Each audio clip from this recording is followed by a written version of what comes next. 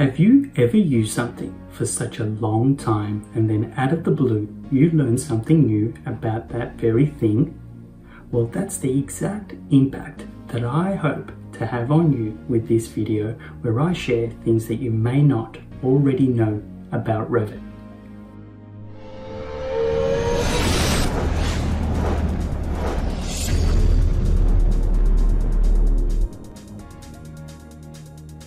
Welcome to Power Search. My name is Serge, and on this channel I share everything that I know about Revit. If you are visiting, why not subscribe so that you don't miss out on any future content. Save to new file, export model from sheet. Let's say you would like to issue your 3D model but do not want to share your template and families. Create a view template where all content is turned off. Apply this to the 3D view. Create a sheet and turn off the title block. Give your sheet and 3D view a name. If you are interested in this workflow, why not check out my video on how to protect your IP? After watching this video, check out the link on your screen now.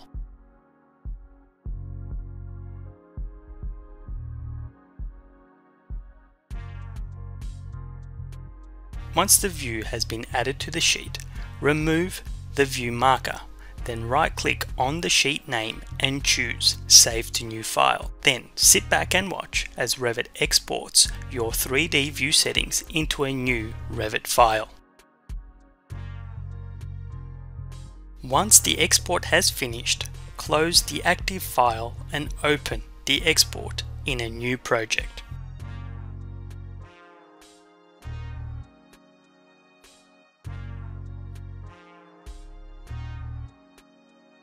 And as shown, the new file has no template and no content.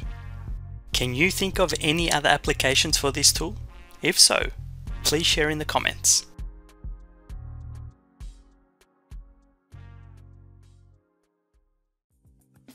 Who did that? Work sets, ownership, and editor. Always a point of contention when sharing a Revit model with others. Here I show you how to identify who created and edited an element within a workset. Ensure you are in a workshed model. Then go to the work sharing display and choose the owner's setting. Then as you drag your mouse cursor over an element, you can identify creator and editor. Imagine just for a second to be able to walk up to someone and say, "Why did you do that?" And you've got the evidence to back it up.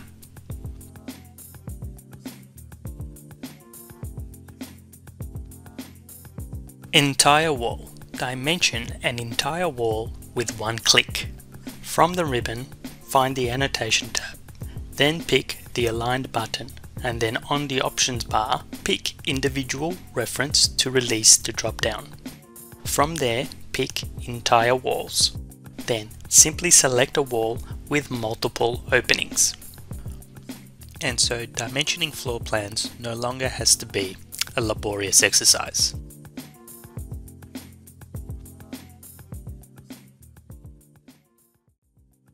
Alternate units.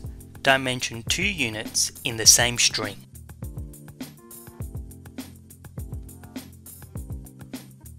Edit the dimension type properties.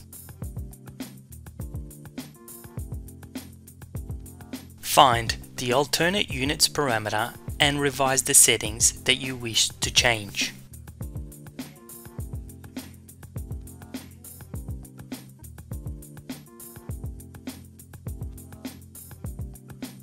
Now, the same dimension string returns a value in two formats.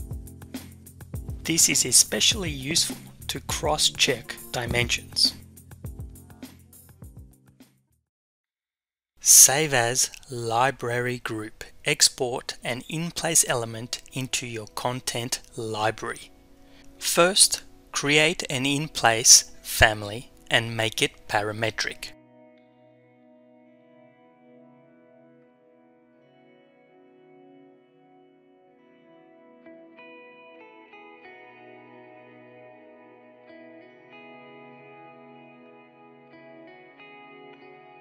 Once made, flex to ensure that the parameter works as it should.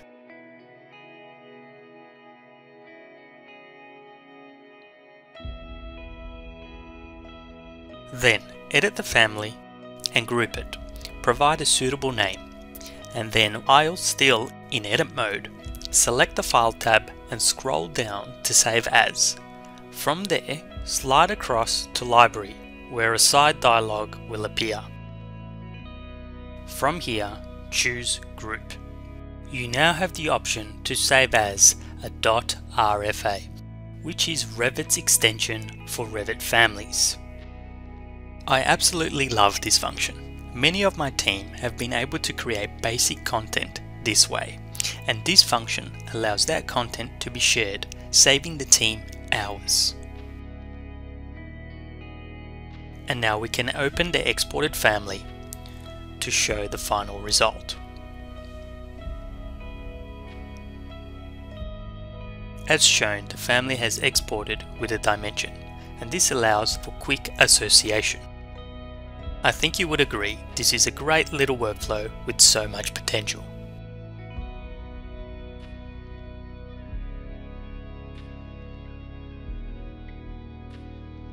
Views not on sheets. Quickly find unused views. In the project browser, right-click the views header and choose Browser Organization from the pop-up. Then, in the dialog, choose Not on Sheets. Now, all views listed in the browser are not allocated to a sheet and so can be deleted. This is a great way to quickly clean your model. Add parameters to materials. On this finishes schedule, I have added supplier and application location. Both of these parameters have been added manually. Open the Materials dialog and then at the very bottom click Material Parameters. This reveals the parameters that I have made previously. To make new parameters, first go to the Project Parameters tool, which is located on the Manage tab. On the right, pick Add. Type the parameter name of your choice.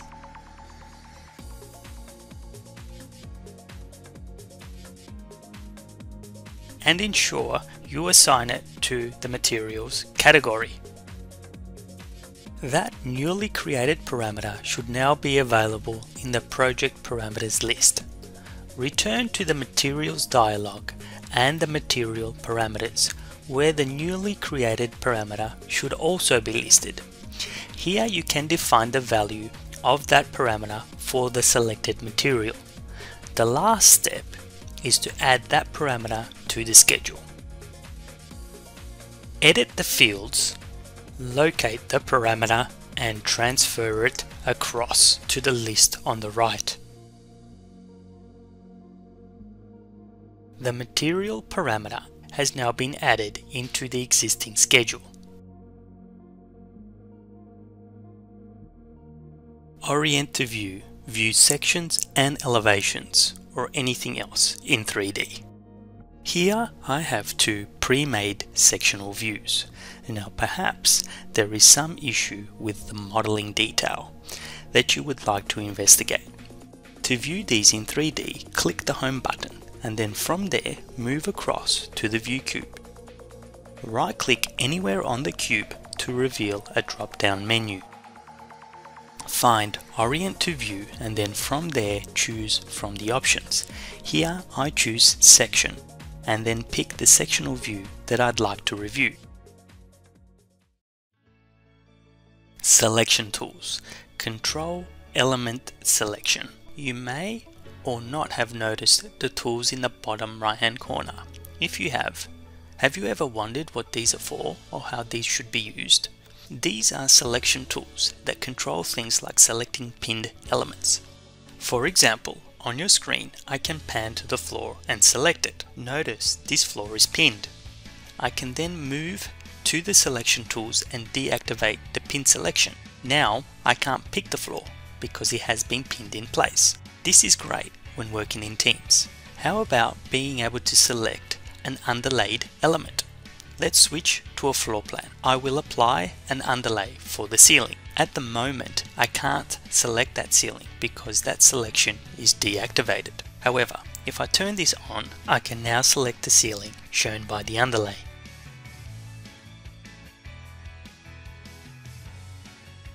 Revit Links. Open linked models without closing the host model.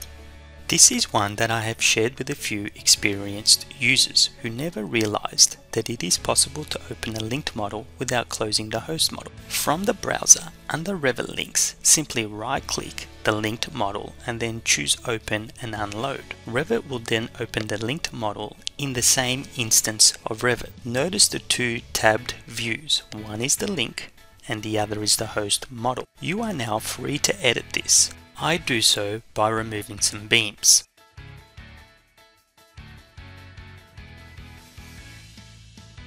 Once the change is complete, save and close. Now I am back in the host model. I can simply reload the edited link.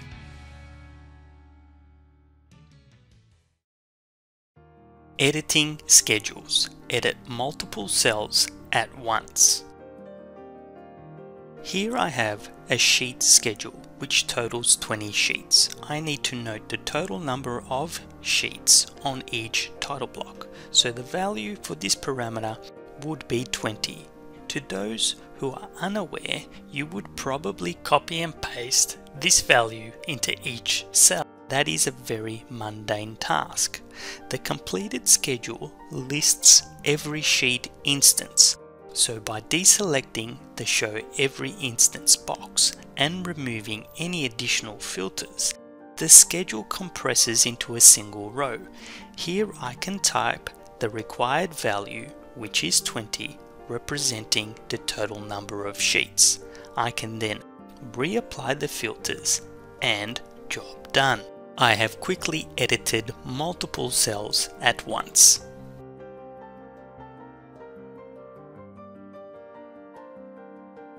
Visual Experience Activate Dark Theme.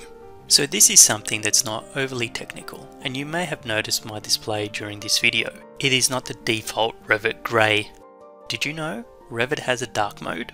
In the options menu, choose User Interface and then find Visual Experience at the bottom. This is very much in vogue at the moment with phones and tablets, so why not with Revit also?